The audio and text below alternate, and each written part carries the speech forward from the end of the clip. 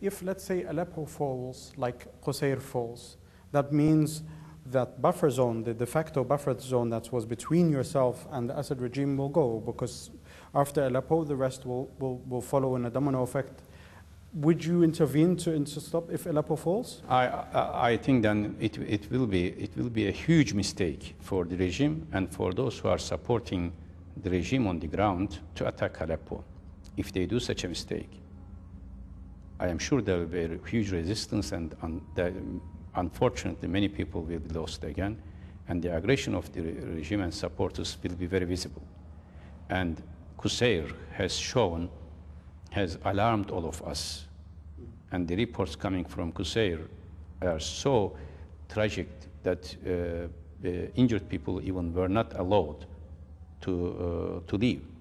But after Qusayr, you can see both American statement and being more serious on chemical issues, but also even as important as this one.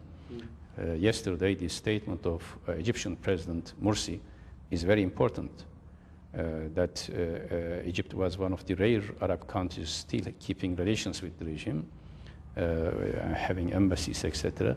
They closed down because it is also an indication that Syrian regime is being more and more isolated. And the message from Egypt as a leading nation of the region and of the Arab world and of the Muslim world is important, because Egypt proposed last year to work with Iran, Saudi Arabia, Turkey. Yes. And now, if Egypt makes this statement because of Qusayr against Hezbollah and even regarding the Iranian support, Syrian regime is getting more and more isolated. Therefore, I don't think that such an attack in Aleppo will be without any response by international community and by the neighboring countries, all of us.